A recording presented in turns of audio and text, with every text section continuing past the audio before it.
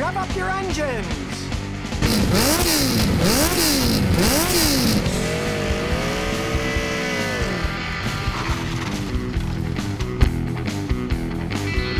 It's time for ScottyKilmer.com. If you've got an oil seal leak that's in a very inconvenient place, stay tuned. Because I'm going to show you how a little bottle of sealer may be able to fix that leak. Now this vehicle has a leak on the front main seal of the automatic transmission.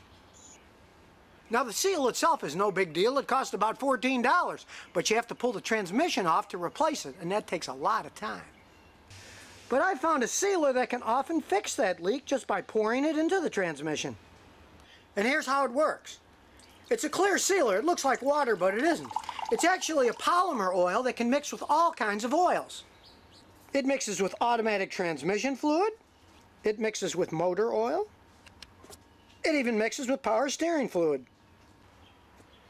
And when you mix the AT205 with those fluids, they can rejuvenate the seals on oil seals. Because if you look at the inside of oil seals, you'll see they have a tiny spring that squeezes the seal in. And when they get worn, the seals can be rejuvenated because the springs are going to be pushing the seal back in better. And since all seals are to stop shafts from leaking when they spin, it can make the shaft stop leaking again. Now in this case, the transmission shaft is leaking at the front of the transmission, so you'd have to pull the transmission off to change the stupid little seal. So instead of spending hours and hours pulling the transmission, we're just going to pour some of the sealer right into the transmission. Just put a funnel into the transmission head stick and pour the fluid right in. Then just drive the vehicle around. It might take 3 to 5 hours of operating time to make the leak seal perfectly, but the stuff works great. Now I know naysayers are going to say, oh, it's snake oil. Well, you know, I usually think that about a lot of stuff, but in this case, no. Because I've been using this stuff now more than 2 decades, and I started by putting it in a jack. The jack was leaking, so I threw some AT205 in it.